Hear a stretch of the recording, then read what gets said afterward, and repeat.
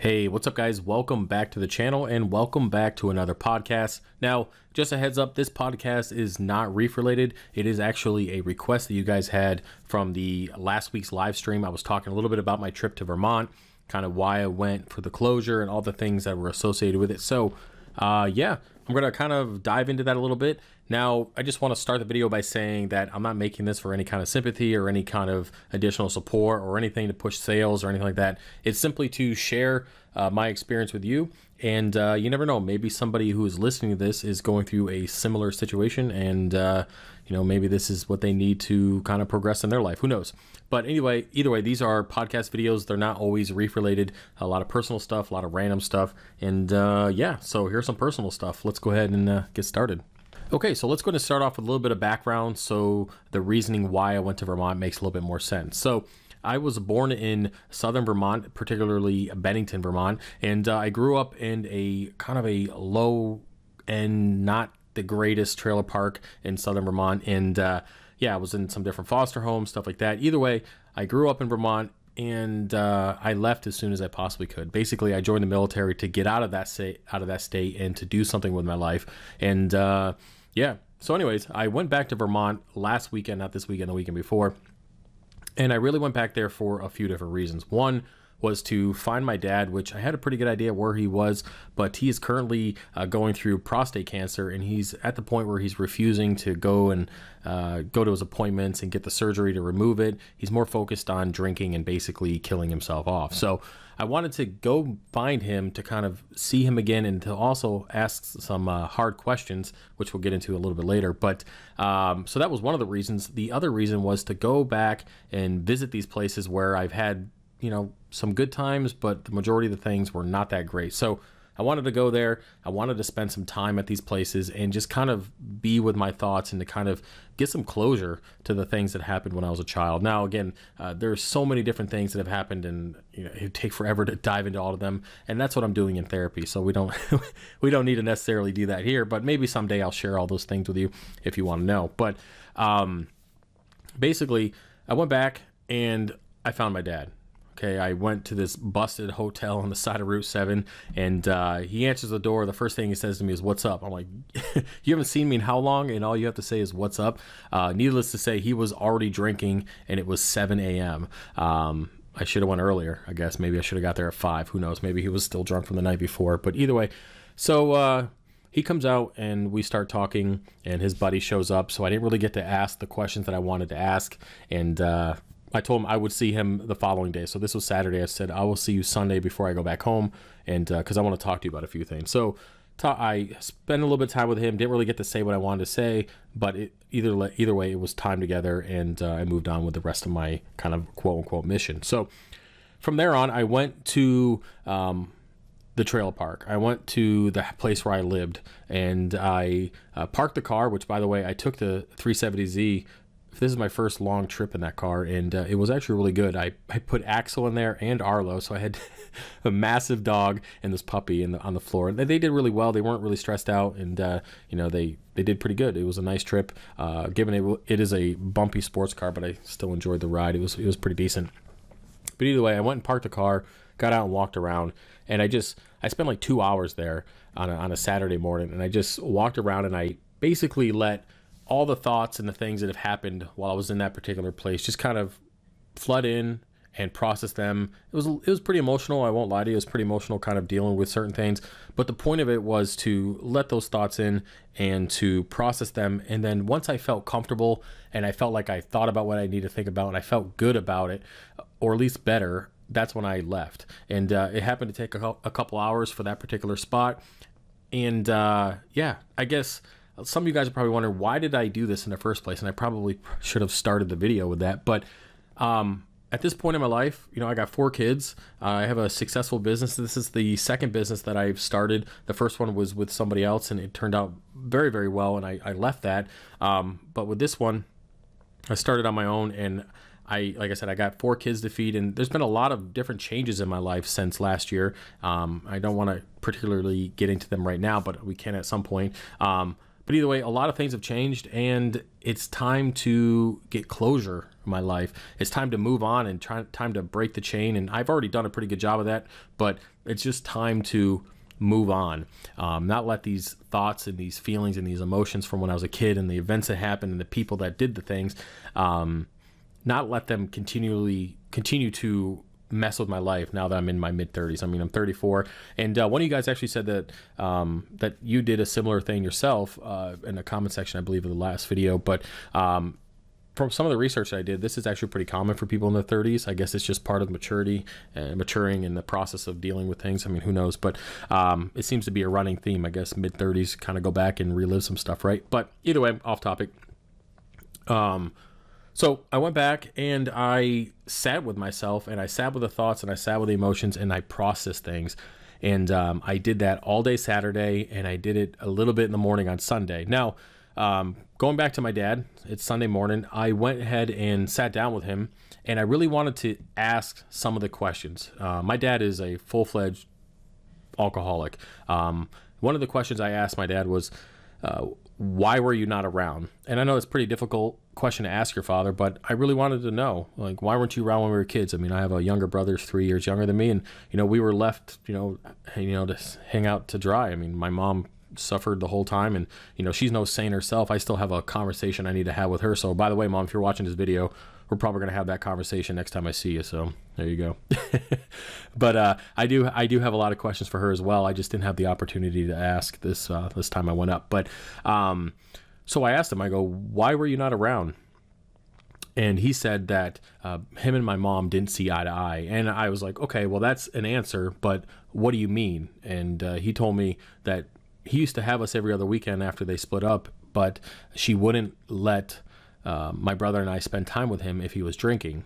So then I put 2 and 2 together, and I said, so you decided to choose the drink over spend time with your kids. And then he got quiet, and then he got upset, started to cry, and it was like, yeah, I chose the alcohol. And then I was like, okay, so I wasn't upset or really emotional. I'm kind of, I wouldn't say numb at this point, but I kind of took that information, and I appreciated him stepping up and admitting that. It doesn't necessarily fix the problem, but it's good that he at least took responsibility for it. And then I asked him, okay, so tell me about your childhood. Tell me kind of, what happened, how long you've been drinking for, where did this start? And the reason why I asked this question was because I wanted to see where he came from. I wanted to see if it was something that was passed down to him. And sure enough, it was. Him and his father, when he was 13, were, they would cut firewood for the house, and his dad would give him wine, and they would drink. And they did that, and that he spent time with his dad, and the memories they had with his dad was drinking and cutting wood and doing those things. And he told me that when he was 13, his dad told him that, hey, you're going to have to be the man of the house soon because I'm not going to be here much longer. And then sure enough, 2 weeks later, he ended up dying of a heart attack. And then my dad said that he just fell into alcohol at that point. He said he just drank to drink to drink. And I don't know if it was to numb the pain or to feel closer to his dad. I didn't really get into that with him. But then he continued to move, as he grew up, he drank with his mom, and then he just kept doing it. And then, got his first DWI at 17 years old, I believe. And he hasn't had his license since then. But yeah, so the point was to kind of figure out where he was coming from. And the reason why I wanted to know that information was because it makes sense, as a parent now. One thing that I've noticed is sometimes when we are, as parents, are dealing with things and dealing with emotions and dealing with stressors, and we all are, I mean, that sometimes our pain and the things that we deal with is so great that we forget that we forget that other people have pain, like our kids, like they're suffering because of us. Not necessarily something that we're doing, but maybe that we're, hiding away or not communicating, or angry for no reason, or resentful, or, whatever emotion might be associated with it.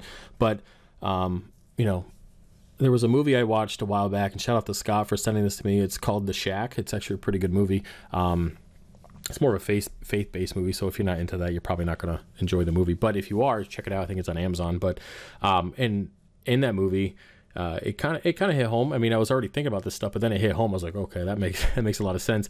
The main character, he ended up poisoning his father and killing him because, you know, he was beating him, he was mean to his mother and all this sorts of stuff, and he ended up poisoning him. But what was shown to him is that his father's father was horrible to him, and you could see how that was passed down from generation to generation. And that was kind of bringing me back to why I wanted to know these things about my dad's dad and kind of figure out, you know, what's being passed down, because there's a chain that needs to be broken. And you know, I'm pretty happy to say that I don't have an addiction to anything other than food.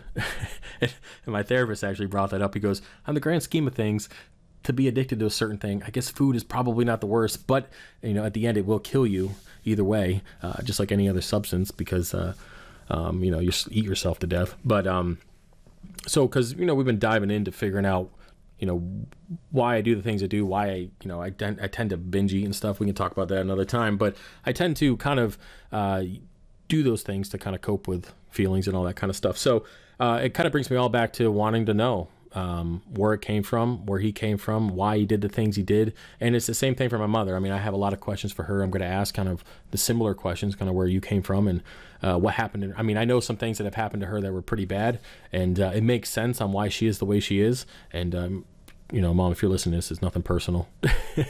That's why we're not getting into it. But the reality is I'm aware of, you know, why my parents are the way they are. And I want to use that information so I don't end up being like that. Like I said, I got 4 kids, and they're all boys. They all look up to me. And if I'm, you know, dealing with things from what my father did to me, which his father did to him, and I'm not processing them and I'm not dealing with them the way I should, that's going to negatively impact them. And then that chain is going to continue on.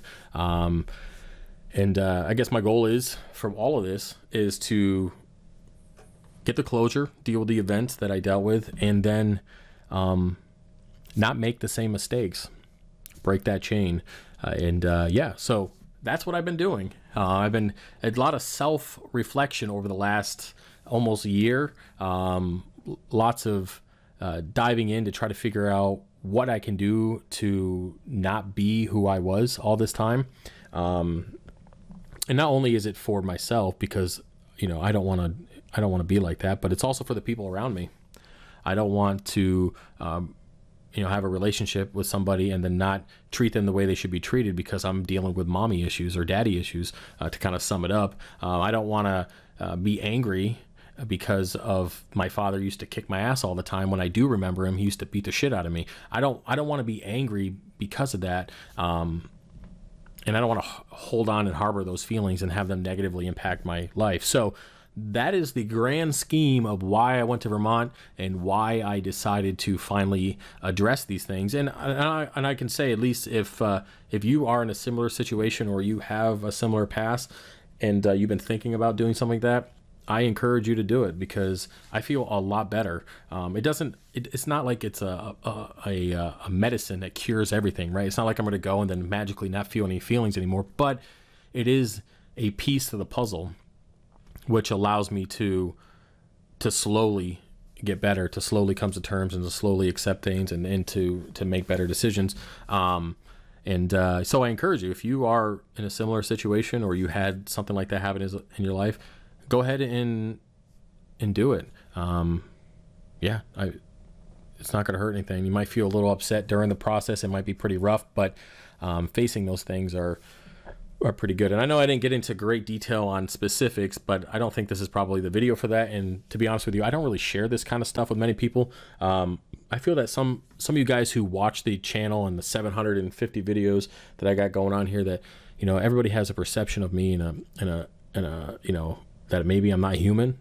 I've had some people send me some emails, but I'm as human as everybody listening to the video. We all have problems. We all have things we go through.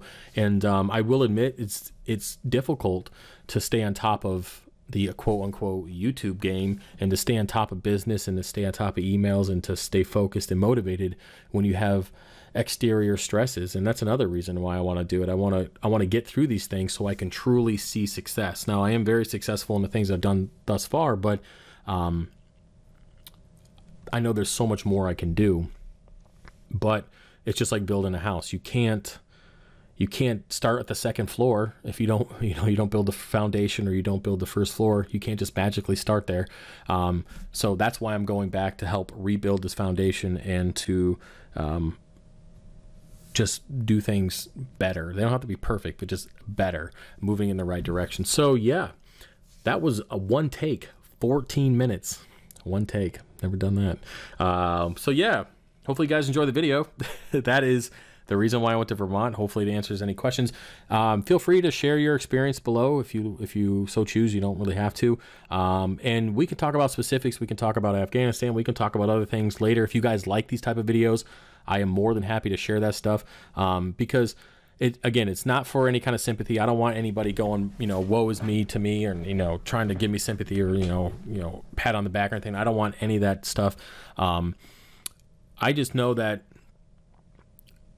it's good not to feel alone, right? So if somebody else is, maybe they're dealing with something similar, and we can, when I get into Afghanistan stuff and the personal things that happen with that and all that kind of stuff, maybe there's somebody out there listening is like, shit, maybe I'm not alone, and then maybe they will make better steps to move forward. So that's kind of where I'm getting at here. Yeah, that's about it. Hopefully you guys enjoyed the video. Any questions, feel free to put them in the comment section. I'm gonna try to get to the comment section more. I know I've been kind of slacking. I apologize. And yeah, if you liked the video, give it a thumbs up. And if you want to hear more, let me know. All right, peace.